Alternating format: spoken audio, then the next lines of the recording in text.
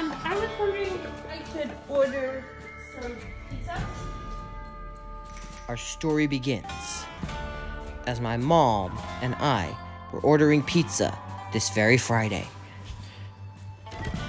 Let me get some pizza!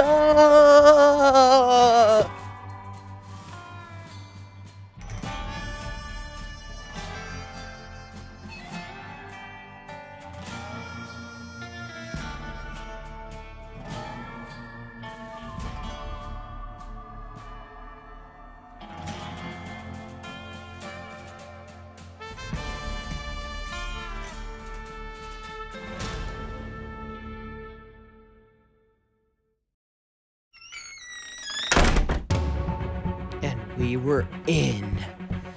Now, at this point, I really hadn't contemplated on what to do.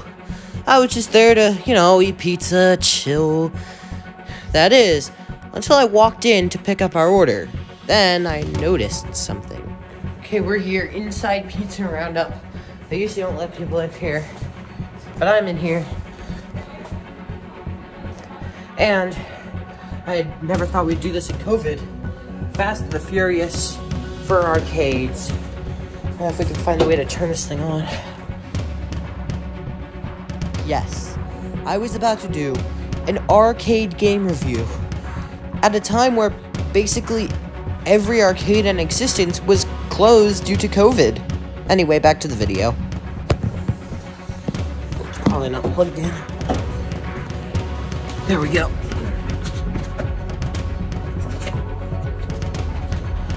Here we go. Fast and the Furious for arcade. I plugged the machine into the wall and the marquee lit up.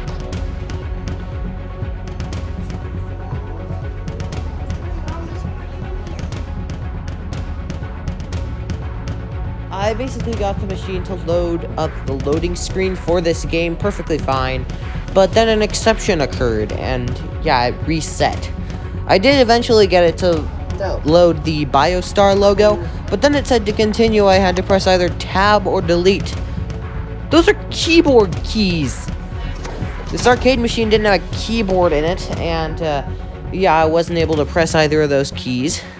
So basically, the machine was dead.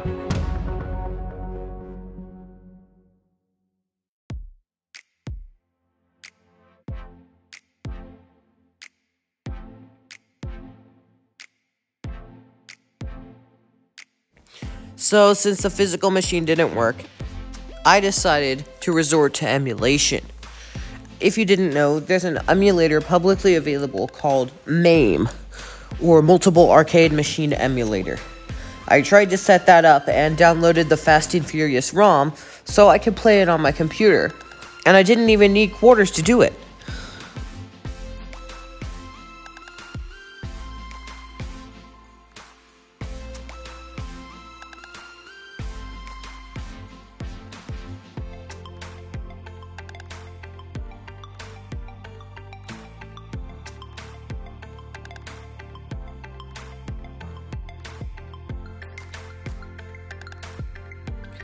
I downloaded the 64-bit package file, which should work in theory, but so far I wasn't able to create the file.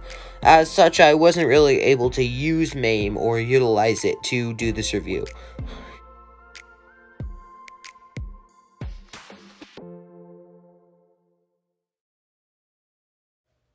So the physical hardware wasn't working, and emulated hardware wasn't working. That means there was only one thing to do. Nah, not that overpriced, ginormous hunk of junk I would have to pull into my room. Honestly, I didn't give this video another thought until a good while later. I was honestly thinking about just canceling it. But then, we decided to go to John's Incredible Pizza for dinner, and that's when it happened. Again. I saw the machine again.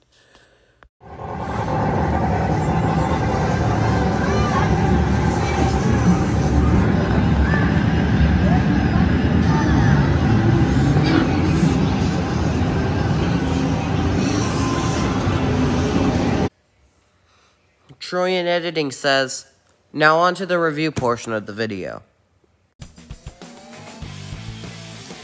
The Fast and the Furious is a video game released in 2004 by Raw Thrills. It was originally only available on arcades, but a year later, it got a port to the Wii called Cruisin'. The games are basically the same, so let's just focus on the arcade one. The gameplay is pretty much your standard street racer, like Crazy Taxi or GTA 5. But the abundance of tracks and car customization is where this game really shines. You have several things you can customize, like your engine, decals, and type of car, and there are plenty of varied racetracks to drive on. The controls honestly feel really good for this kind of racing game. They don't feel stiff like a simulation racer. They feel fast and loose like an arcade racer should.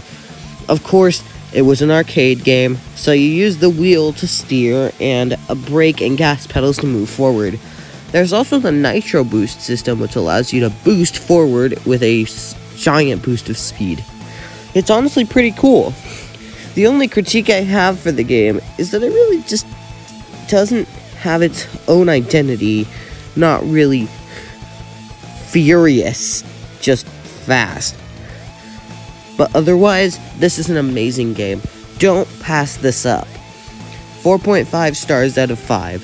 If you can find a machine, sink some quarters into it, and try it out.